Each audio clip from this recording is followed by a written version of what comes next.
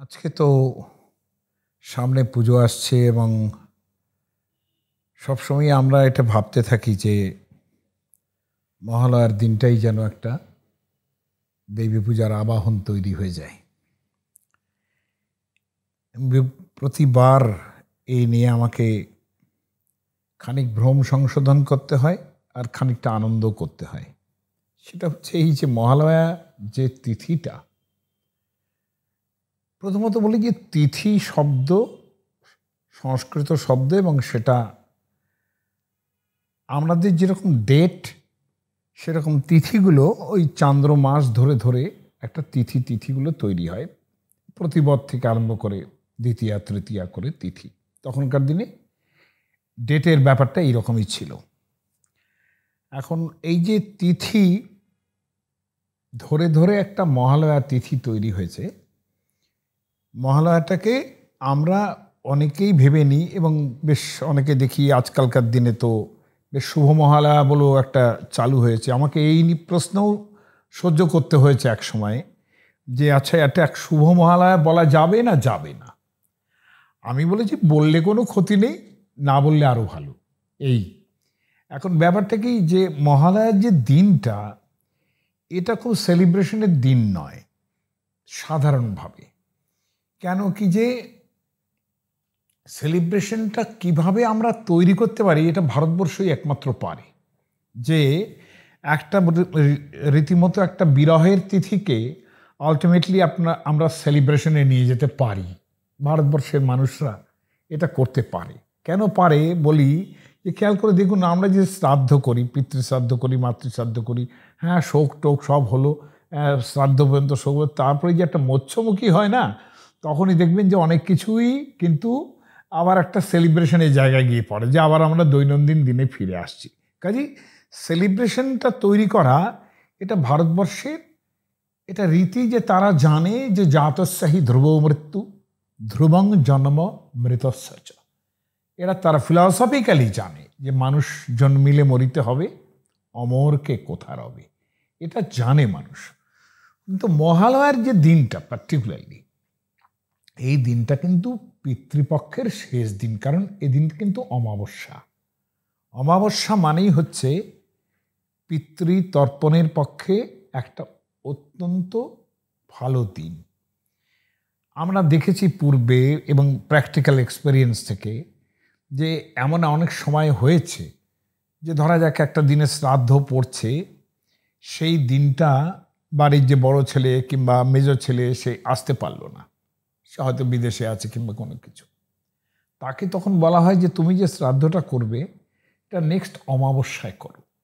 অর্থাৎ অমাবস্যাটা একটা পিতৃলোকের পক্ষে শুভ দিন, মানে শ্রাদ্ধ করার পক্ষে একটা শুভ দিন হচ্ছে মহালয়া। এখন এই মহালয়ার কথাটার একটা তাৎপর্য আছে। আমরা যে ছোটবেলায় যে দেখতাম যে মহালয়াটা আমাদের যেভাবে সেটা এখন এত বেশি পরিমাণ মানুষের মধ্যে ঢুকে গেছে যে মহালয়া আসলেই ভাবতে থাকেন যে দুর্গাপূজা আসছে, মানে এটা দুর্গাপূজার আবাহনী হিসেবে ট্রিটেড হয়। এবং সেটা যে এখন থেকেই হয়েছে তা নয়, এখন ব্যাপারটা একেবারেই হয়ে গেছে। কিন্তু আমাদের সময়েও আমরা যখন খুব ছোট ছিলাম, ধরা যাক আমি 57-58 সালের কথা বলছি, 1957, 1958 এইসব সালের কথা বলছি, যখন আমিও খুব ছোট, তখন আমার মনে আছে যে আমাদের যে বাড়িটা ছিল সে বাড়িতে, মানে আমরা তো পূর্ববঙ্গের মানুষ, পূর্ববঙ্গের মানুষদের একটা স্বভাব হচ্ছে খুবই এই গুচ্ছ গুচ্ছ ধরে থাকাটা একটা অভ্যেস আছে তাদের। তো আগে তো সব ওই এক জায়গায় ছিল, তারপরে সব পৃথক পৃথক আসার পরে এখান থেকে সরে যাওয়া এইসবগুলো তো হয়েছে দেশ বিভাগের পরে। ফলে দেখতাম যে ওই আমাদের বাড়িতে বেশ কিছু মানুষ তারা আসতেন, যারা কেউ মাকে হারিয়েছেন, কেউ পিতাকে হারিয়েছেন ইত্যাদি, তারা এসে উপস্থিত হতেন। পরের দিন আমাদের বাড়ি থেকে একটা ওই মানে তর্পণের জন্যে যাওয়া হতো, অর্থাৎ বড়গঙ্গায় যাওয়া হতো। বড়গঙ্গা মানেই বুঝতাম যে বাবুঘাট ইত্যাদি জায়গা, আর না হলে কালীগঙ্গা যেটা ছিল সেখানেও মাঝে মাঝে তর্পণ আমরা যথেষ্ট পড়েছি। এই কালীঘাটের পাশ দিয়ে যে গঙ্গাটা বয়ে গেছে আর কি, এখন তো ওটা নোংরায় ভরা, কিন্তু 57-58 সালে যথেষ্ট পরিমাণ সেখানে জোয়ার ভাটাও খেলতো, আমরা প্রচুর স্নান করেছি সেসব জায়গায়। জোয়ার ভাটাটা বেশ ভালোই ছিল, হ্যাঁ নোংরা ছিল খানিক, কিন্তু যথেষ্ট পরিমাণ জোয়ার ভাটা খেলতো। এই এখন একটা কালীগঙ্গার দিন ছিল। কালীগঙ্গার খুব মজা হচ্ছে যে কালীগঙ্গা নিয়ে তো আমাদের, আমি এক কথা থেকে আরেক কথায় চলে যাচ্ছি, যে কালীগঙ্গার যে নোংরা কিংবা ইত্যাদি ছোট সরু এই যে ব্যাপারটা, এটা কিন্তু বহুকালই ছিল এবং সেই নিয়ে অনেকে একটু একটু শ্লোকও লিখেছেন এবং এই শ্লোক অবধারিতভাবে জগন্নাথ তর্ক পঞ্চাননের লেখা। তিনি বলছেন যে এই কালীঘাটে মহাকালী, এই কালীঘাটে যে মহাকালী আছেন এবং সেখানে যে গঙ্গা আছে, সেই গঙ্গাটার অবস্থা কি, সেটা নোংরা খানিকটা, সেটা খানিকটা সরু, সেটা কৃশ। এটাকে একটা রূপ দিয়েছেন, যেহেতু গঙ্গা শিবের আর এক পত্নী হিসেবে গণ্য হন এবং দুর্গা শিবের পত্নী, কালীকেও তাই পত্নী ধরতে হবে শিবের। এখন এই যে পত্নী হিসেবে গণ্য হন, তার মানে ওটা সতীন, গঙ্গা হচ্ছেন সতীন। তিনি জগন্নাথ তর্ক পঞ্চানন খুব মজা করে বলেছেন যে কালীঘাটে যে মহাকালী, কালীঘাটে যে মহাকালী আছেন, তার এত বিভব, এত ঐশ্বর্য, সেইটা দেখে গঙ্গাভূত মলিনা কৃষা। গঙ্গা যে কালীঘাটে সবাই কালীর কাছে পুজো দিতে আসে, সেখানে গিয়ে গঙ্গায় আর কজন যায়, হ্যাঁ। এই সপত্নী বিভবং দৃষ্ট্বা, সপত্নী অর্থাৎ কালীর বিভব দেখে, ঐশ্বর্য দেখে গঙ্গা একেবারে মলিন এবং কৃশ হয়ে গেছেন। এই গঙ্গা যে ওখানে ছোট হয়ে গেছে বড় গঙ্গার থেকে, এটা খুব মজা করে বলেছিলেন কিন্তু তিনি। যাই হোক, এটা একেবারেই অপ্রসঙ্গ, কিন্তু ওই গঙ্গাতেও আমরা প্রচুর পরিমাণ তর্পণ আদি করেছি এবং তখনকার দিনে তো প্রচুর হতো, এখন আর হয় না। এখন এই যে আসতেন লোকগুলো, তাদের আমি দেখতাম যে অদ্ভুত একটা জিনিস, তারা এসেই কিন্তু রাত্রিবেলা যেই হলো, সঙ্গে সঙ্গে আমাদের বাড়িতে একটা জিইসি রেডিও ছিল, জিইসি তখনকার দিনের খুব নাম করা কোম্পানি। সেই জিইসি রেডিওতে একেবারে নব ঘুরিয়ে ঠিক জায়গায় রেখে দেওয়া, যেন একটা মুহূর্ত নষ্ট না হয়, সকালবেলা বীরেন্দ্রকৃষ্ণ ভদ্রের মহালয়া হবে। আমি সেদিন বুঝিনি, আজ বুঝি যে সেলিব্রেশন কিন্তু তখন থেকেই আরম্ভ হয়েছে। অর্থাৎ দেবীর আবাহন, এটা যে একটা পিতৃপক্ষের দিন, সেটা কিন্তু মানুষ তখন থেকেই ভুলতে আরম্ভ করেছে যে এতে আজকে দেবীর আবাহন। আসলে মজাটা খুব অন্য জায়গায়, যে বীরেন্দ্রকৃষ্ণ ভদ্র 1931 থেকে মহালয়া করা আরম্ভ করেছেন, অর্থাৎ মহিষাসুরমর্দিনী করা আরম্ভ করেছেন। আগে আমাদের বাণীকুমার ছিলেন, পরবর্তীকালে তো ভয়েসটা বীরেন্দ্রকৃষ্ণ ভদ্রই দিতেন এবং খুব সাজিয়ে গুছিয়ে দিতেন। এবং সেই যে মহিষাসুরমর্দিনী, লক্ষণীয় আপনাদের জানিয়ে রাখি কিন্তু যে এটা একটা ঘটনা, যে মহিষাসুরমর্দিনী কিন্তু এটা 2-3 বার ট্রাই করা হয়েছে। কখনো পঞ্চমীতে ট্রাই করা হয়েছে, বীরেন্দ্রকৃষ্ণ ভদ্রই করেছেন। ষষ্ঠীতে কখনো ট্রাই করা হয়েছে, আমি সালগুলো বলে দিতে পারতাম যদি একটু দেখে থেকে আসতাম, হ্যাঁ। তো সেই সালগুলোর পরে পঞ্চমী, ষষ্ঠী, এরকম 2-4 বার করে উনি করেছেন। তারপরে আলটিমেটলি মহালয়ার দিনে যখন করলেন, এটা একেবারে ক্লিক করে গেল। এই যে ক্লিক করে যাওয়া, এটা এক একটা মুহূর্ত, রবীন্দ্রনাথ তো বলেছেন না, লগ্ন যদি হয় অনুকূল। এইটা মহিষাসুরমর্দিনীর একেবারে একটা চরমতম দিন, যেটা মহালয়ার সময় ক্লিক করে গেল এবং তার পরবর্তী সময় থেকে সব সময় মহালয়াতেই কিন্তু এই মহিষাসুরমর্দিনী হতো। ফলত দেবীর আবাহনীটা কিন্তু আমার পিতৃলোকের তর্পণীর জায়গায় দেবীর আবাহনী তৈরি হয়ে গেল কিন্তু এই সেলিব্রেশনের মধ্য দিয়ে, যে দেবীরও আবাহন হচ্ছে। অনেকেই কিন্তু এটা জানেন যে মহালয়া মানেই দেবীর আবাহন, তা কিন্তু নয়। মহালয়ার মূল জায়গাটা কিন্তু এদিন তর্পণ হয়, এদিন শ্রাদ্ধ হয়। এবং মহালয়া তর্পণ, এটা কেন, এটার একটা দুদিক থেকে অর্থটা করা যায়। মহালয়ার যে তর্পণ, সেটা হচ্ছে যে মহান সাংখ্য দর্শন যখন তার অব্যক্তা প্রকৃতি থেকে যখন বক্ত প্রকৃতি তৈরি হয়, অর্থাৎ যখন সৃষ্টি হয়, সৃষ্টির মূলে যিনি প্রথম, দ্য ফার্স্ট এভলিউট, সেটাকে বলে মহান। মহান মানে কিন্তু ব্রহ্মা, মহান মানে বুদ্ধি, এই এতগুলো পর্যায় শব্দ আছে। এই যে মহান, দ্য ফার্স্ট এভলিউট, তিনি কিন্তু ব্রহ্মা, প্রথম জীব, তাকেই বুদ্ধি বলা হয়। এখন এই যে মহান ব্রহ্মা সৃষ্টি হলো, ফার্স্ট এভলিউট, সেখান থেকে আবার অন্যান্য এভলিউটগুলো তৈরি হয়, যেমন অহংকার, যেমন পঞ্চমহাভূত, ক্ষিতি, অপ, তেজ, মরুদ্গম, পঞ্চতন্মাত্র, এদেরই সূক্ষ্ম বিভাগগুলো। তারপরে মন তৈরি হবে, সেখান থেকে ইন্দ্রিয় তৈরি হবে, এই করে একটা মানুষ পুরো সৃষ্টি হয়।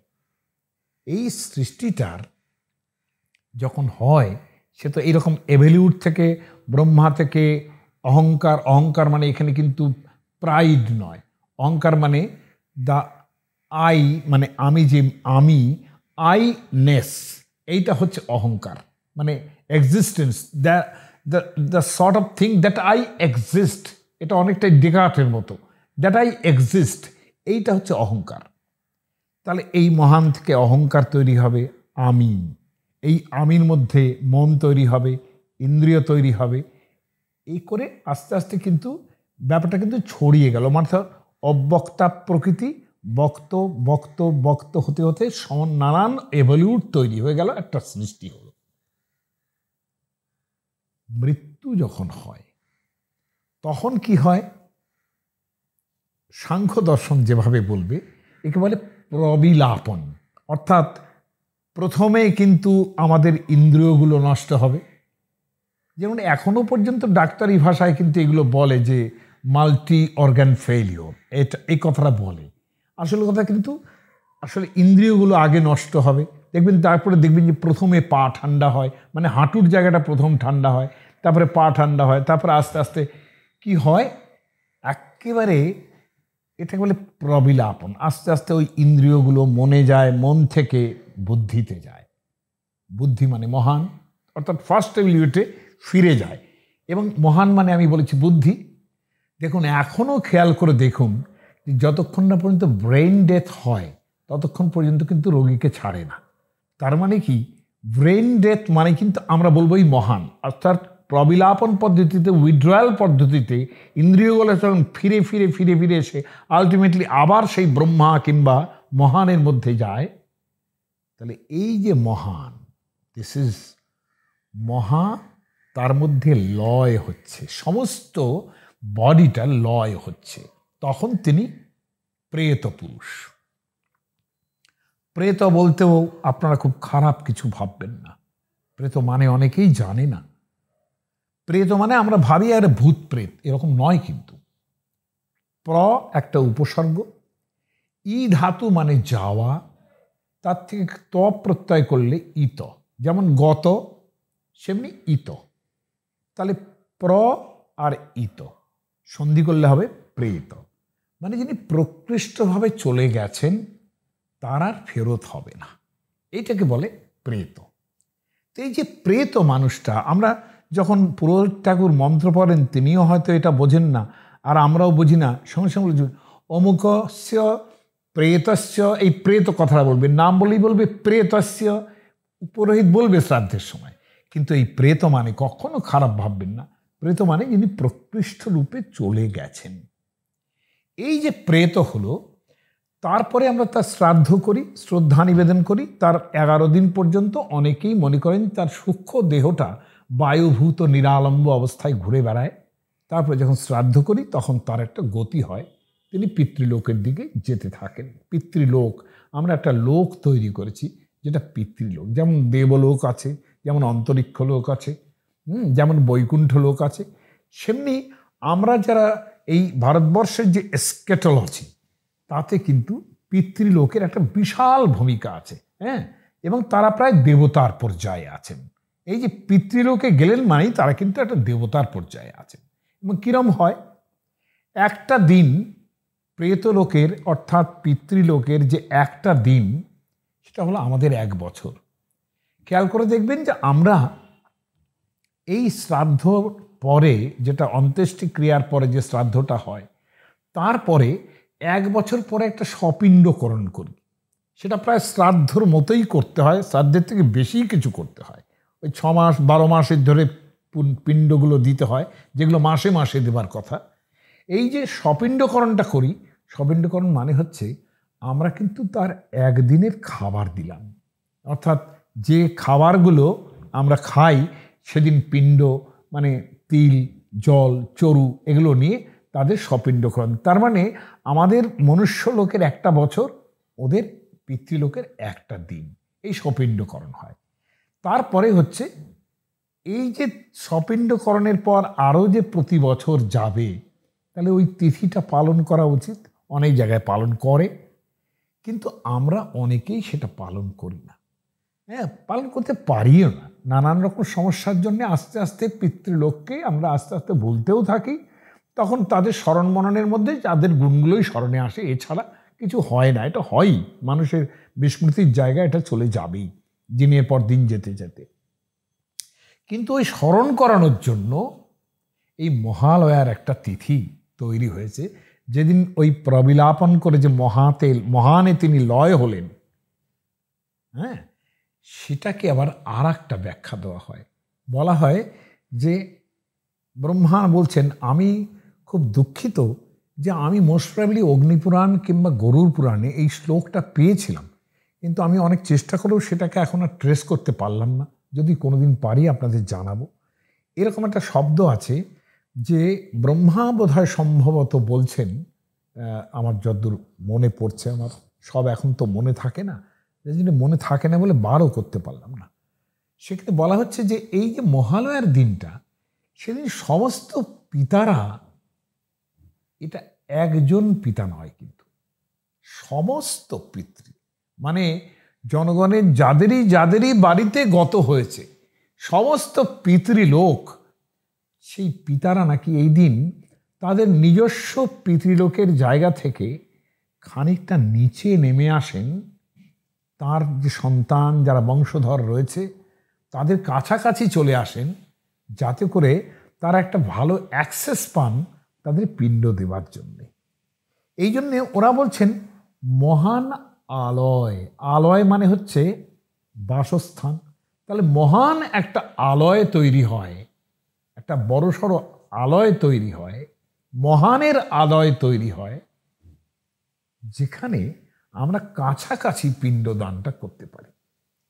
এখন এইটা একটা এমন একটা জিনিস যে মহালয়ার যে এই যে শ্রাদ্ধটা, এই দিন মানুষ শ্রাদ্ধ করে, এদিন মানুষ মানে তর্পণ করে। এবং তর্পণটা কীরকম, মহালয়ার তর্পণের মধ্যে যে জিনিসটা আসে, তর্পণ মানে হচ্ছে তৃপ্ত করা। এটা জানবেন, মহালয়ার দিনে কিন্তু শ্রাদ্ধও করা যায়, মানে শ্রাদ্ধই করা উচিত, শ্রাদ্ধ একটা হয়। কিন্তু অর্থাৎ কিনা আমাদের প্রত্যেক পিতৃপুরুষের যে শ্রাদ্ধের দিন সেটা আমরা করলাম না, কিন্তু যদি মহালয়ার দিনে শ্রাদ্ধটা করা যায়, সেটা পূর্ণ একটা ফল হয়। যে যার যখনই তার শ্রাদ্ধের দিন থাক, সেই তিথিটা না মেনে আমরা মহালয়ার দিন সেটা করতে পারি। এই যে মহালয়া, সেদিন যে শ্রাদ্ধটা হয়, শ্রাদ্ধেরই একটা অঙ্গ হচ্ছে তর্পণ। মানে শ্রাদ্ধেরই সবচেয়ে ছোট অংশটা হচ্ছে তর্পণ। তর্পণটা কি? তর্পণ হচ্ছে আমরা তৃপ্ত করছি, আমরা পিতৃপুরুষকে তৃপ্ত করছি। তর্পণের উপকরণ কি? সাধারণ একেবারে উপকরণ, একটু তিল, একটু জল। দেখবেন এখনও গঙ্গার ঘাটে গেলে আপনাকে একটু গঙ্গার মাটি দেবে এইখানে লাগিয়ে নেওয়ার জন্য। এইখানে মাটিটার মধ্যে তিল থাকবে, হ্যাঁ, আপনার হাতে জল দেবে, আপনি এখান থেকে করে একটুখানি তিল নেবেন আর 3 বার অঞ্জলি দেবেন। এই হচ্ছে যে তর্পণ করা।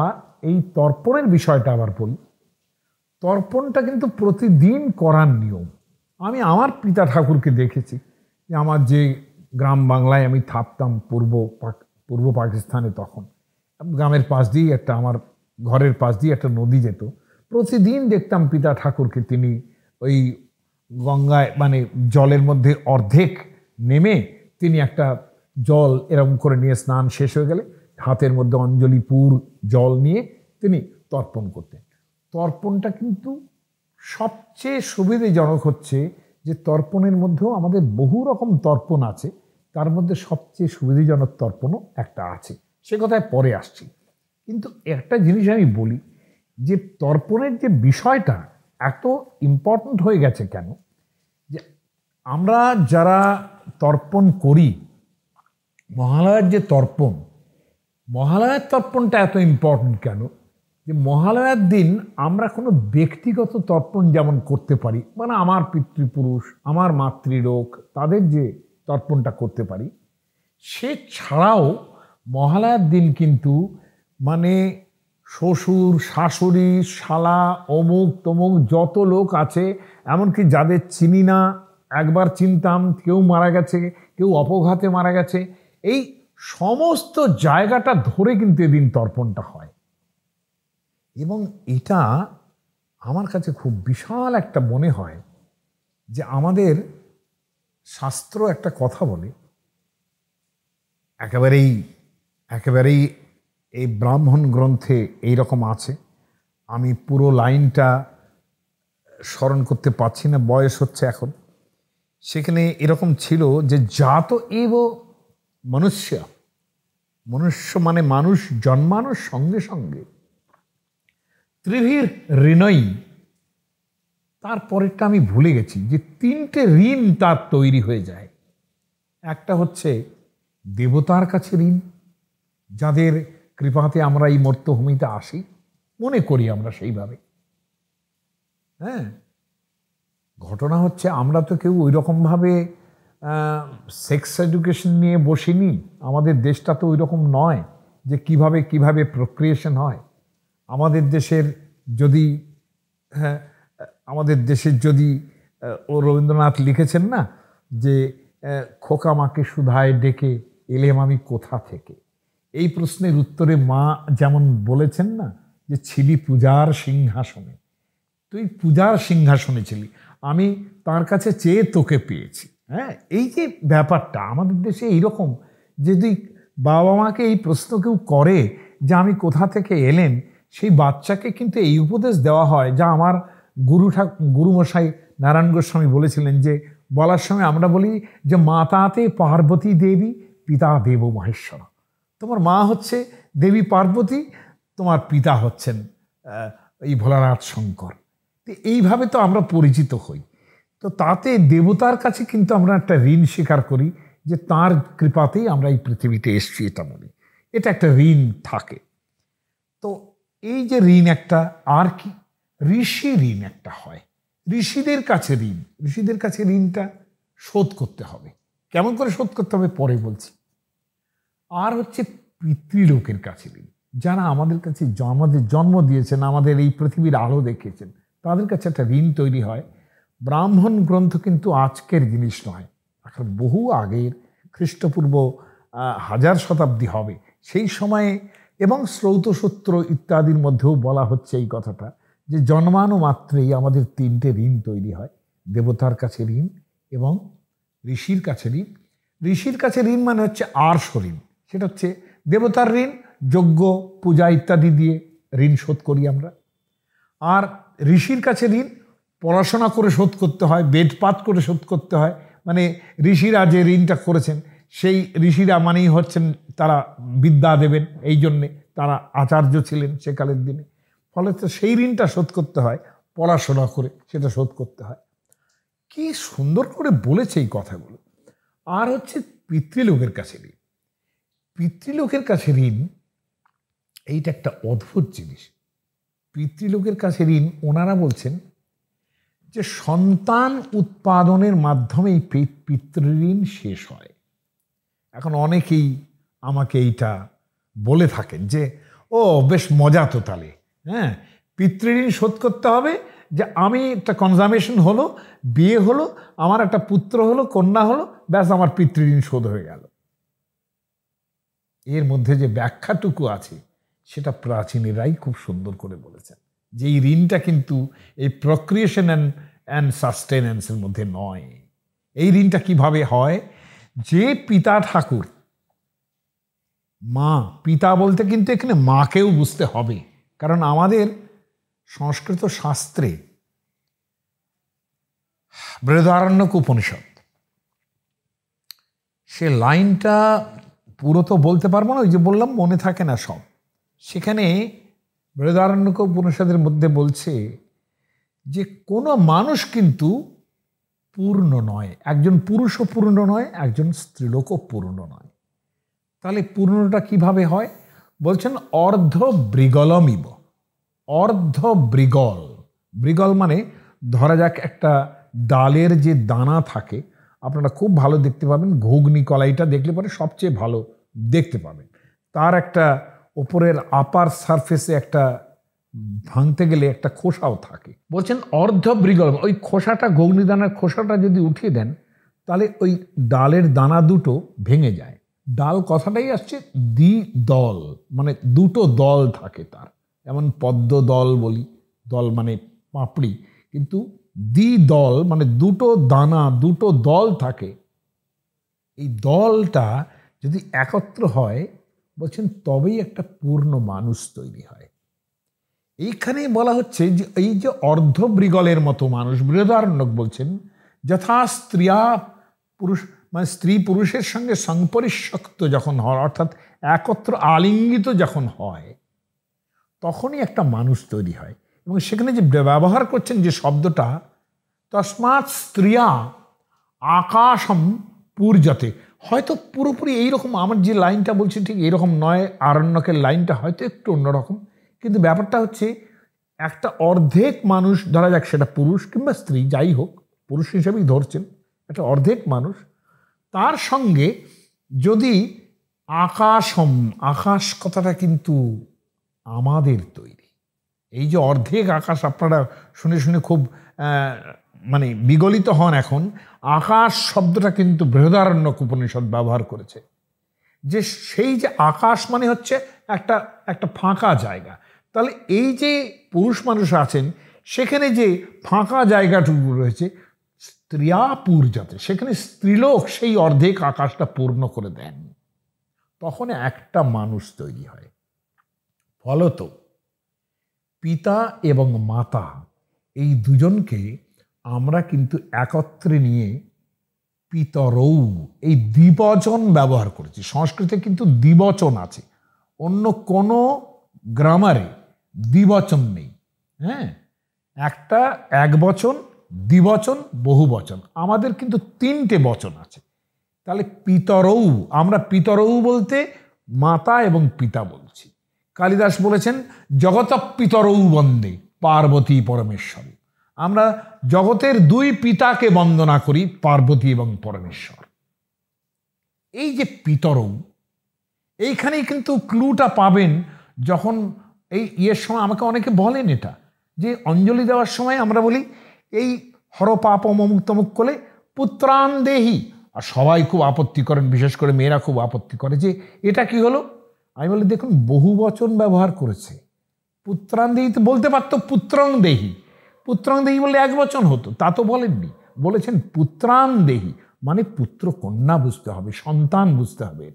এটা আমাদের ব্যাকরণের সমস্যা। এটা যদি শব্দগত ভাব নিয়ে যদি বিচার করেন তাহলে কিন্তু ভুল করবেন।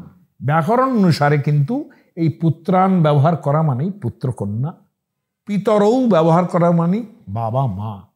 এবং পিতরৌটা কীরকম খাটে, দুজন বলতে কীরকম খাটে, দেখবেন চৈতন্য চরিতামৃতে নিত্যানন্দ মহাপ্রভু আর চৈতন্য মহাপ্রভু দুজনকে একসঙ্গে বলা হচ্ছে সংকীর্তনৈক পিতরৌ, দুজনেই পিতা।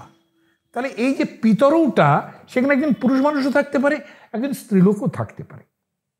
এতটাই কিন্তু মানে জেন্ডার বায়াস নেই এখানে, এইভাবে কিন্তু ভাবনাটা ভাবা উচিত। এই মহালয়া শ্রাদ্ধের দিনে, মহালয়া তর্পণের দিনে সকলের তর্পণ করি আমরা, অর্থাৎ কিনা শুধুমাত্র পিতা নয়, পিতৃতর্পণ নয়, পিতৃতর্পণ মানে মাতৃতর্পণ, এবং সেখানে যত রাজ্যের লোক আমাদের চেনাশোনা আছে তাদের সকলের তর্পণ কিন্তু এই দিনটা হয়।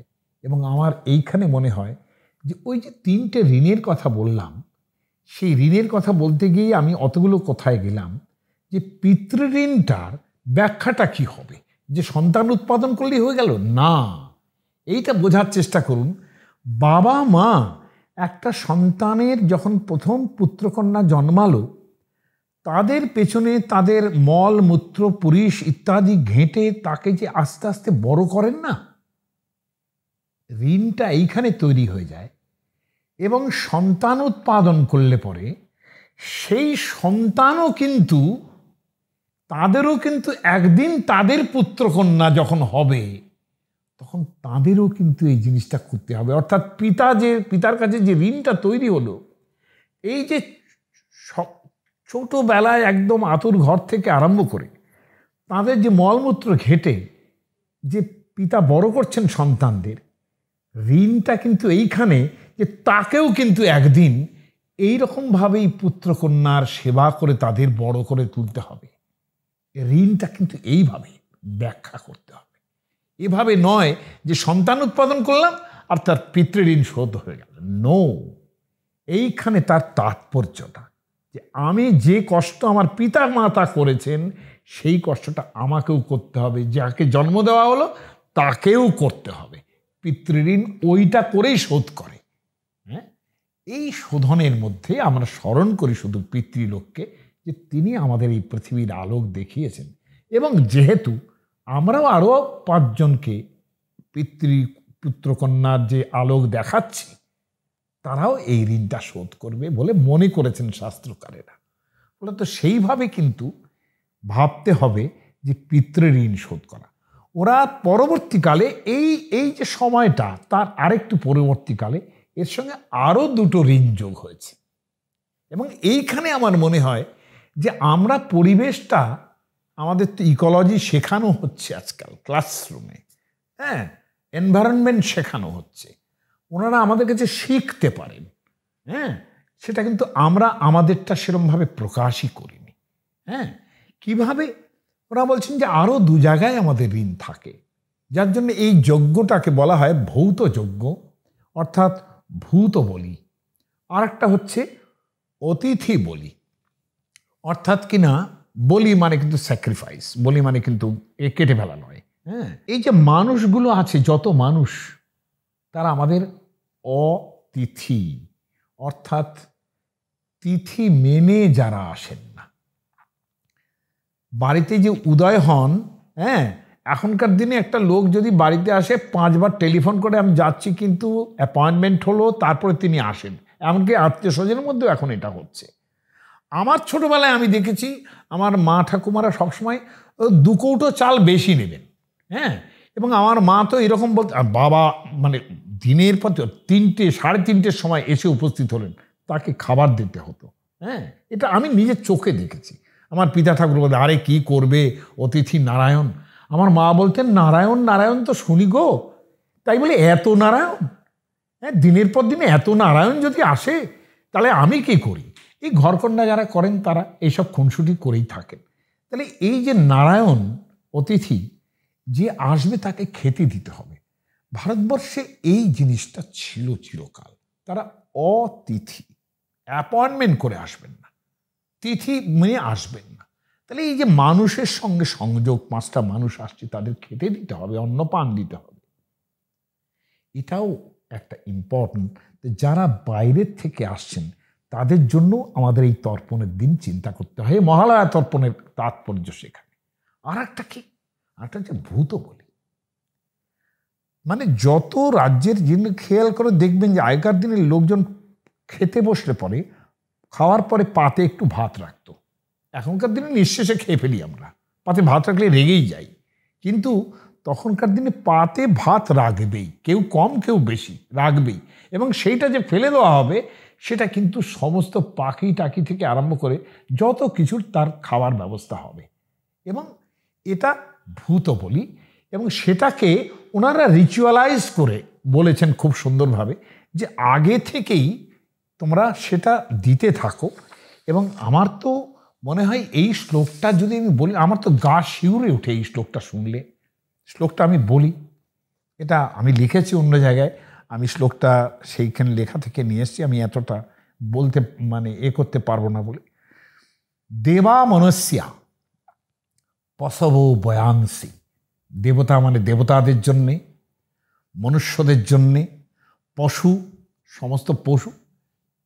আমাদের দেশে তো যেরকম আগে গ্রামগঞ্জে তো দেখতাম, তখন তো যেমন কুকুর টুকুররা খেত, সেমনি রাত্রিবেলা শিয়াল এসেও খেত।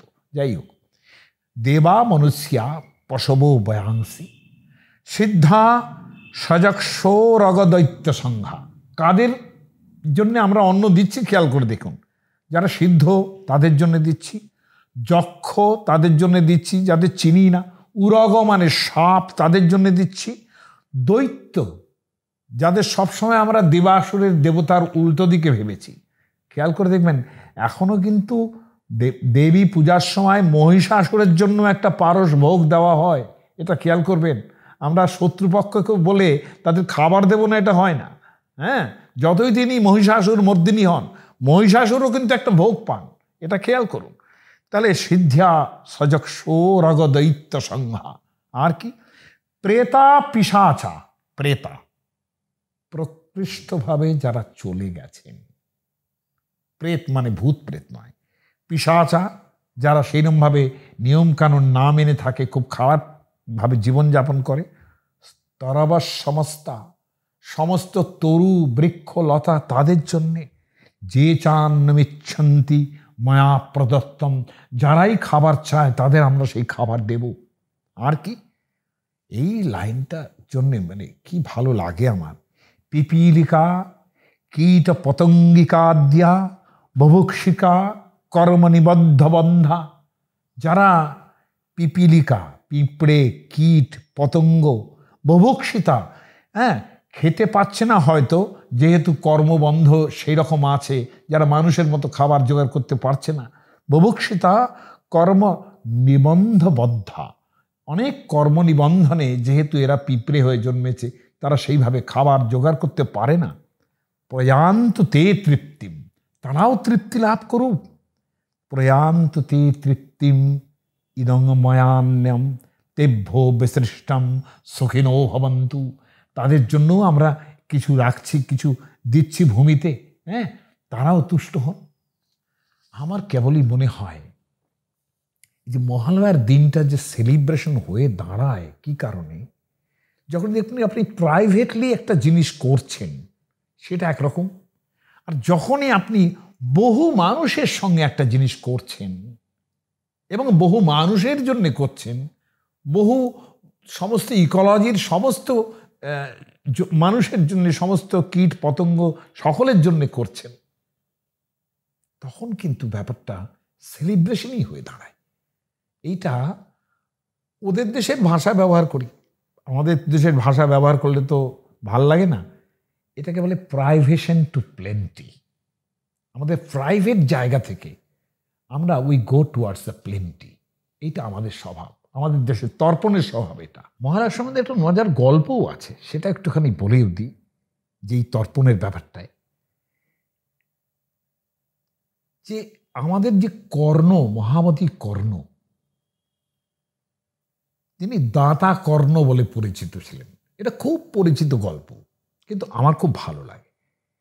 যে কর্ণ যখন কুরুক্ষেত্রের যুদ্ধে অর্জুনের বাণে নিহত হয়ে স্বর্গে গেলেন, তো স্বর্গে তাকে একদম বীরের সদ্গতি লাভ করার সঙ্গে সঙ্গে স্বয়ং দেবরাজ ওরফে যমরাজ তাকে আমন্ত্রণ করে নিলেন।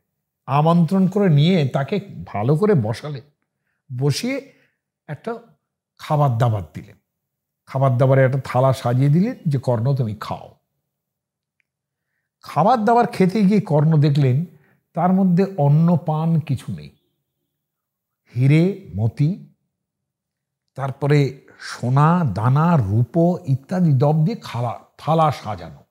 হ্যাঁ, কর্ণ বললেন আমি এখন প্রেত অবস্থায় আছি, এই খেতে দিচ্ছেন, শুনেছি দেবলোকে আসলে পরে, পিতৃলোকে আসতে পরে যমরাজ যে ভালোই খাবার দাবার দেন শুনেছি, তো এখানে আমাকে আপনারা কি খাবার দাবার দিলেন?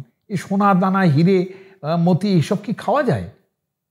দেখো কর্ণ, আমরা কি করব? তুমি দাতা কর্ণ, তুমি সারা জীবন ব্রাহ্মণদের দান করেছো, দিয়েছো সোনা দানা যত কিছু পারো দিয়েছো, কাউকে এক ফোঁটা তুমি চাল ডাল কোনোদিন কাউকে দাওনি, জলও কাউকে দাওনি, খালি ওপর থেকে যত সোনা দানা পারো, যত হিরেমতি পারো ব্রাহ্মণদের দিয়েছে, তারাও তুষ্ট হয়েছেন, তুমিও দিয়ে গেছো। কিন্তু জলও দাওনি, অন্নও দাওনি, খাবার দাবারও দাওনি, কিচ্ছু দাও। পিতৃপুরুষের উদ্দেশ্যে কোনোদিন তুমি তর্পণ করো। বলে আমি কি করে করব? কর্ণ বললেন, আমি তো জানতামই না আমার বাবা মাকে।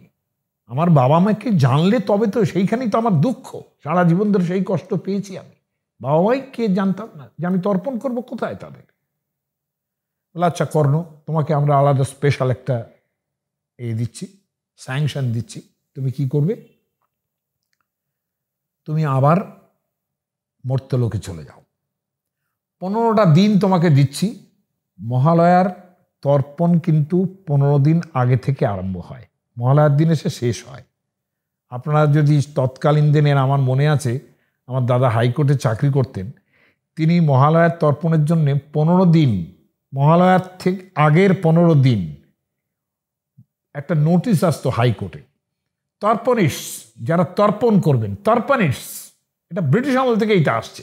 হ্যাঁ, যারা তর্পণিস্ট আছেন তারা দুপুরবেলা 1টা থেকে 2টো পর্যন্ত ছুটি পাবেন, পাশেই গঙ্গা, সেখানে গিয়ে তর্পণ করে আসতে পারবেন। তো এই যে ছুটিতে 1 ঘন্টা দেওয়া হতো তর্পণিস্ট, হ্যাঁ, এই যে 15টা দিন তারা তর্পণ করতেন, তারপরে মহালয়াতে একেবারে শেষ হলো। মহালয়া তর্পণ কিন্তু 15 দিন ধরে চলে, ওই অমাবস্যার আগের 15 দিন। কর্ণকেও ঠিক সেটাই বলা হলো যে তুমি অমাবস্যার আগের 15 দিন তুমি যাও, তুমি পিতৃলোকে তর্পণ করো এবং এই অন্ন পান দিয়ে তাদের তর্পণ করে তারপর তুমি আসবে। কর্ণ এলেন এবং এই যে 15 দিন ধরে কর্ণ তর্পণ করলেন, মহালয়ার ঠিক আগে কয়েনসাইড করেছে নাকি সেই যে মহালয়ার দিন তিনি পূর্ণ তর্পণ করে তারপর আবার স্বর্গলোকে গেলেন।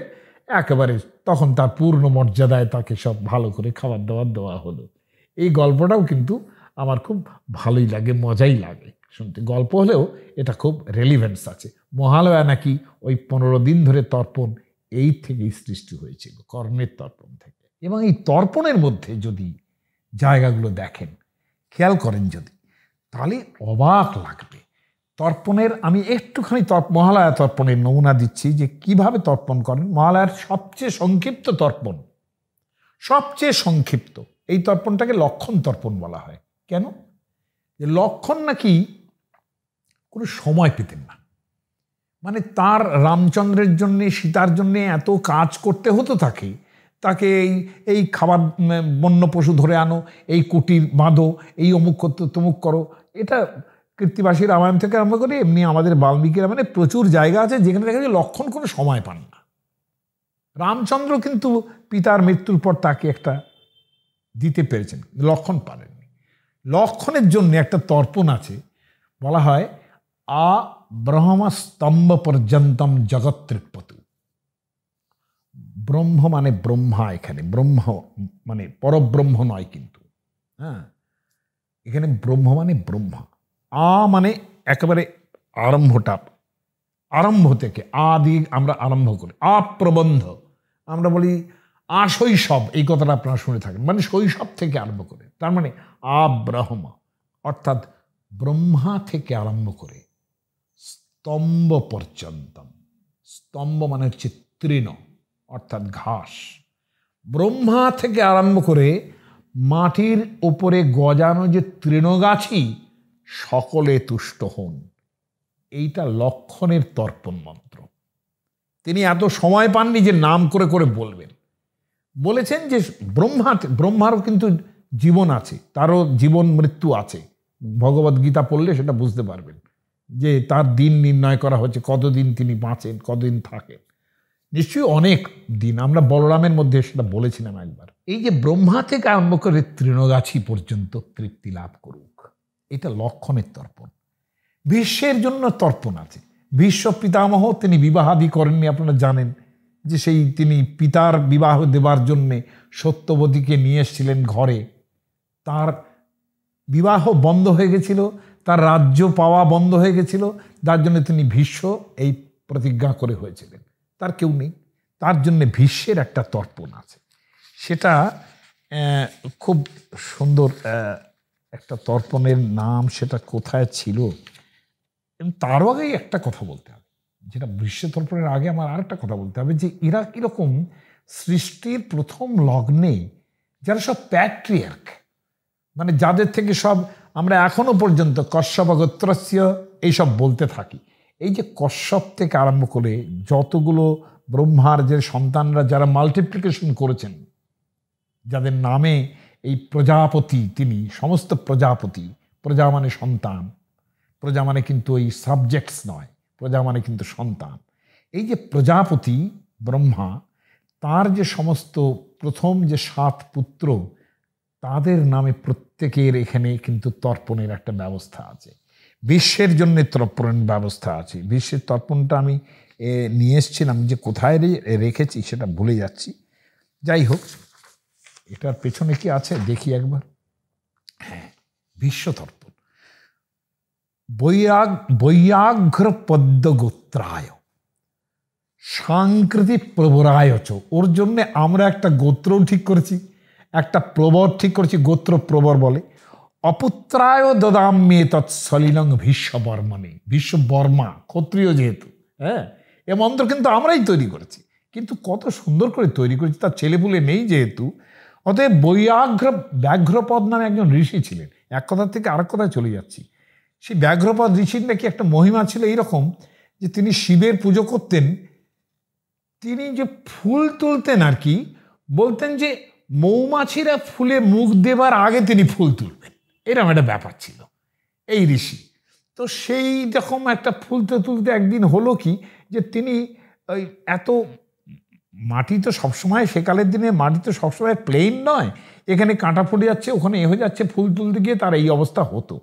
তার জন্যে তিনি একদিন ফুল ভালো করে তুলতেই পারলেন না, দেখলেন মৌমাছি মুখ দিয়ে ফেলেছে। তিনি শিবের কাছে প্রার্থনা করলেন, এ কি, আমি আজকে ফুল তুলতে পারলাম না, হ্যাঁ, মৌমাছি মুখ দিয়ে দিলে, তারপরে আমি ফুলটা তুললাম। শিব তাকে নাকি বাঘের মতো 2টো পা দিয়েছিলেন, হ্যাঁ, এই জন্য তার নাম ব্যাঘ্রপদ ঋষি। হ্যাঁ, এই যে ভীষ্ম, তারপর থেকে তার ফুল তুলতে কোনো কষ্ট হয়নি। এই যে ভীষ্ম, আমরা তার গোত্র দিয়েছি ব্যাঘ্রপদ, বৈয়াঘ্রপদ্য গোত্রায় সাংকৃতিক প্রবরায় চ, সাংকৃতি হচ্ছে তার প্রবর। অপুত্রায় দদাম্যে তৎসলিলম ভীষ্মবর্মণে, তাকে আমরা, তার তো পুত্রকন্যা নেই, আমরা তার জন্য তর্পণ। চিন্তা করুন, কোন মহাভারতকালের ভীষ্ম, তার জন্য আমরা এখনো তর্পণ করে যাচ্ছি। ওং ভীষ্ম শান্ত, তারপর ধ্যান মন্ত্র আছে, ভীষ্ম শান্তনব বীর, তিনি শান্তনুর ছেলে, সত্যবাদী জিতেন্দ্রিয়, আভীর অদভীর অবাপনতু, আমরা যে জলটুকু দিচ্ছি, পৌত্র চিতাঙ্গতি, পৌত্ররা থাকলে যে জলটুকু দিত, তারা যে গতি তোমায় দিত, তোমরা আমার জলে সেই তুমি সেটা গ্রহণ করো। এরপরেরটা, অগ্নিদগ্ধাশ্চ যে জীবা, যারা অগ্নিদগ্ধ হয়েছেন, আমার বংশে কেউ নাই হতে পারে, অন্যেরা হতে পারে, তার জন্যে অগ্নিদগ্ধাশ্চ যে জীবা, যে পদগ্ধা কুলে মম, আর যারা আমার কুলে যারা দগ্ধ হননি, এরকম লোক আছেন, ভৌমৌ দত্তেন তৃপ্পন্তু তৃপ্তা জান্তু পরাঙ্গতি, আমরা তাদের জন্য অন্ন দিচ্ছি, তোমরা খুশি হও। আর একটা, এটাও শোনাতে হবে, যে অবান্ধবা, যারা আমার বন্ধু নন, যারা আমার আত্মীয় নন, বান্ধবা বা মানে বান্ধবা বা অর্থাৎ যারা যদি বন্ধু হন, আত্মীয় হন, যে অন্য জন্মনি বান্ধবা, যারা আমার পূর্বজন্মের আত্মীয় ছিলেন, পূর্বজন্মের বন্ধু ছিলেন, তে তৃপ্তিম অখিলাং জান্তু, যে চাস্মত্তয় অকাঙ্ক্ষিন, তো মানে জল, আমার কাছ থেকে যারা জল চান, তারাও সেই জলে তৃপ্ত হন, আমরা তাদেরও জল দিচ্ছি। যে চাস্মাকং কুলে জাতা, আমাদের যারা কুলে যারা জন্মেছেন, অপুত্রা গোত্রিণ যথা, যাদের পুত্রকন্যা নেই, তে তৃপ্পন্তু ময়া দত্তম বস্ত্র নিষ্পীরণোদকম, তাদের জন্যে এই আমার কাঁধে গঙ্গা জলে স্নান করে উঠেছি, কাঁধে গামছাটা আছে, বস্ত্র নিংড়ে জল দিলাম, সব আপনারা পান করুন। তার মানে এই বস্ত্র নিংড়ানোর জলের মধ্যে দিয়ে কিন্তু মানুষটাকে একদম আত্মীয়তার জায়গায় নিয়ে এলাম, আমার গামছা দিয়েই তার জলটা দিচ্ছি। এই যে প্রাইভেশন টু প্লেন্টি, মহালয়ার মূল্য কিন্তু এইখানে, যে কারণে অনেকের সঙ্গে গঙ্গার মধ্যে গিয়ে যখন আমরা এত এত লোক দেখবেন, ছবি দেখবেন মহালয়ার দিনে, হ্যাঁ, এত এত লোক যখন সেখানে এত বড় একটা সমস্ত ভারতবর্ষের আত্মীয় স্বজন, বান্ধব অবান্ধব, শত্রু মিত্র সকলের জন্য যখন একটু জল দিচ্ছি, that is privation two plenty, এবং দ্যাট ইজ একটা বিরহের জায়গা থেকে দ্যাট মেক্স আ সেলিব্রেশন। এই হচ্ছে মহালয়া।